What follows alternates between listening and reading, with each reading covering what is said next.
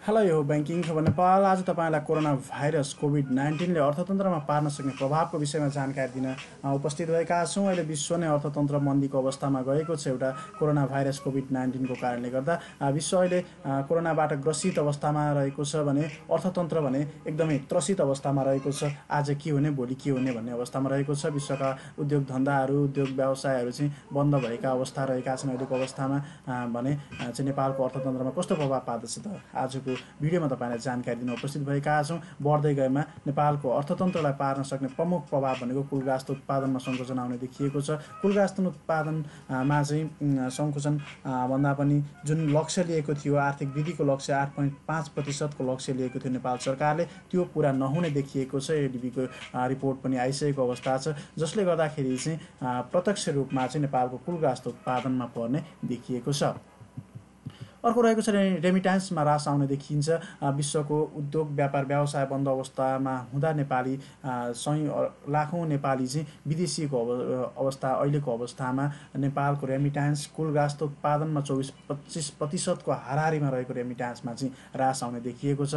रेमिट्यान्सको माध्यमले चाहिँ नेपालको जीवनस्तर सुधारमा ठुलो भूमिका निर्वाह गरेको छ। उद्योग व्यापार व्यवसायदेखि लिएर बैंक तथा वित्तीय क्षेत्रको डिपोजिट कलेक्सन डिपोजिट मोबिलाइजेसनको लागि पनि रेमिट्यान्सको ठुलो भूमिका निर्वाह गर्दै आएको छ नेपालमा। यसमा चाहिँ ठुलो आर्थिक क्षेत्रमा चाहिँ रेमिट्यान्समा पर्ने प्रभावले घट्न सक्ने सम्भावनाले चाहिँ ठुलो प्रभाव पार्ने देखिएको छ।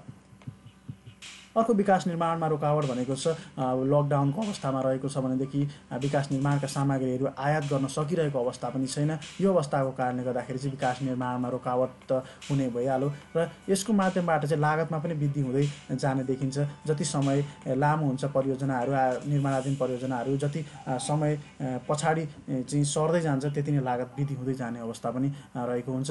यसले पनि अर्थतन्त्रमा चाहिँ प्रभाव पार्ने देखिन्छ। अर्को रहेको छ बेरोजगारी दर वृद्धि हुने देखिएको छ। लगभग 74-75 को आर्थिक तथ्याङ्कलाई हेर्ने हो भनेदेखि 11% 12% को हाराहारीमा रहेको बेरोजगारी दर चाहिँ अब विदेशीहरू जुन विदेशीका नेपालीहरू नेपाल फर्किने अवस्था आएमा र नेपालमा पनि उद्योग व्यापार व्यवसायहरूको चाहिँ यही अवस्थाले चाहिँ रोकावट भएमा बन्द हुने अवस्था भएमा चाहिँ बेरोजगारी दर वृद्धि हुने देखिएको छ नेपालमा बेरोजगारीको दर। अर्को रहेको छ गरिबी वृद्धि हुन सक्छ। जुन चाहिँ 74-75 को तथ्याङ्क जुन 15 योजनामा उल्लेख भए बमोजिम चाहिँ 18.7% रहेको गरिबी दर चाहिँ आर्थिक वर्ष 2080-81 जुन 15 योजनाको अन्तसम्ममा चाहिँ 11% मा झार्ने लक्ष्य लिएको छ। यो लक्ष्य पुरा नहुने देखिएको छ। कोरोना भाइरसको जुन यो अहिलेको जुन रूपमा चाहिँ फैलिरहेको छ यो अवस्थाले नेपालको गरिबी दर चाहिँ अझै बढ्न सक्ने सम्भावनालाई पनि देखिएको छ। अर्को मुद्रास्फीतिको कुरा आउँछ। अवश्य पनि नेपालका उद्योग व्यापार व्यवसायहरू चाहिँ बन्द रहेका अवस्थामा छन् भने आयात पनि बन्द अवस्थामा रहेको छ, जसले गर्दाखेरि मूल्य वृद्धि हुने सम्भावना त प्रचुर मात्रामा रहेको छ। यसले चाहिँ मुद्रास्फीति सिर्जना हुने प्रबल सम्भावना देखिएको छ। जुन लक्ष्य चाहिँ लिएको थियो 6% को लक्ष्य योभन्दा माथि हुने चाहिँ देखिएको छ। अब आर्थिक क्षेत्रमा ठुलो प्रभाव पार्ने देखिएको छ, किनभने जुन लक्ष्य लिएको थियो आर्थिक वृद्धि दरको 8.5% त्यो पनि पुरा नहुने देखिएको छ भनेदेखि जुन मुद्रास्फीति 6% भित्र सीमामा कायम गर्ने लक्ष्य पनि पुरा नहुने देखिएको छ। अर्को राजस्व परिचालनमा ह्रास भनेको छ। गत वर्ष जुन 865 अर्ब राजस्व सङ्कलन गरेको थियो यो वर्ष यसमा ठुलो ह्रास आउने देखिएको छ, किनभने नाकाहरू सबै बन्द रहेका अवस्थामा छन् भनेदेखि उद्योग व्यापार व्यवसाय पनि ठप्प रहेको अवस्थामा छ। यसले गर्दाखेरि राजस्व परिचालनमा चाहिँ ह्रास आउने देखिएको छ।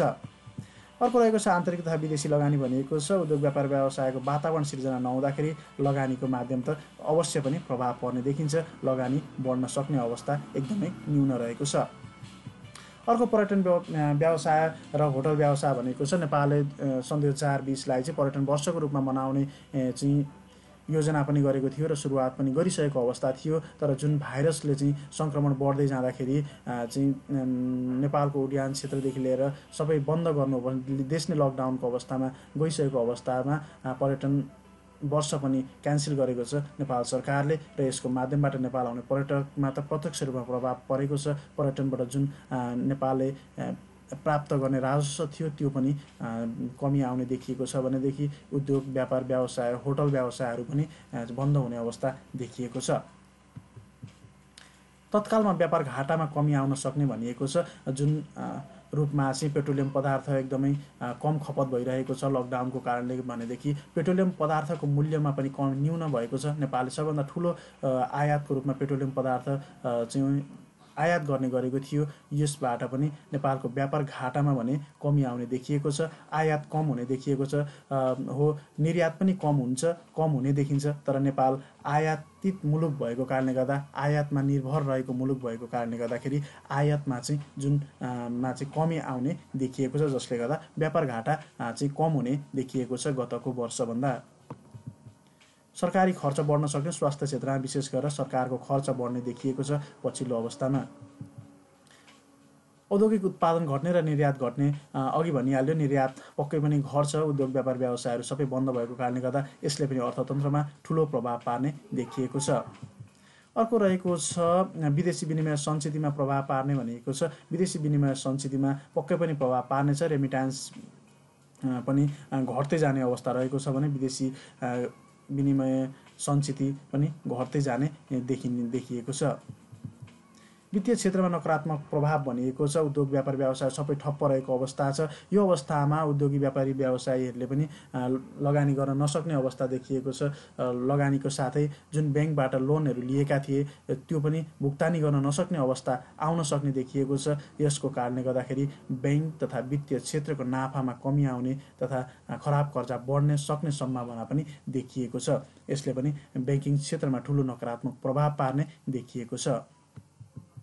अर्को पुँजी बजारमा चाहिँ नकारात्मक असर भनिएको छ। विश्वको पुँजी बजारलाई हेर्ने हो भनेदेखि जुन भाइरसको सङ्क्रमण बढ्दै जाँदाखेरि 30 देखि 40-50%, 20-30% घटेको अवस्था छ। यो अवस्थालाई हेर्ने हो भने नेपालको पुँजी बजार पनि अझै घट्न सक्ने सम्भावना देखिएको छ। यसबाट चाहिँ लगानीकर्ताहरूमा चाहिँ निराशा जाग्न सक्ने पनि देखिएको छ।